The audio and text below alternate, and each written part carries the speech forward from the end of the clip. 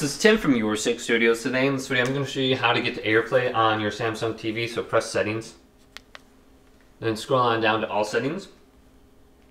Now under here go to connections, scroll all the way down to AirPlay, and then just make sure this is turned on. And connect to the same Wi-Fi internet on your phone as your TV. So you can see it's turned on.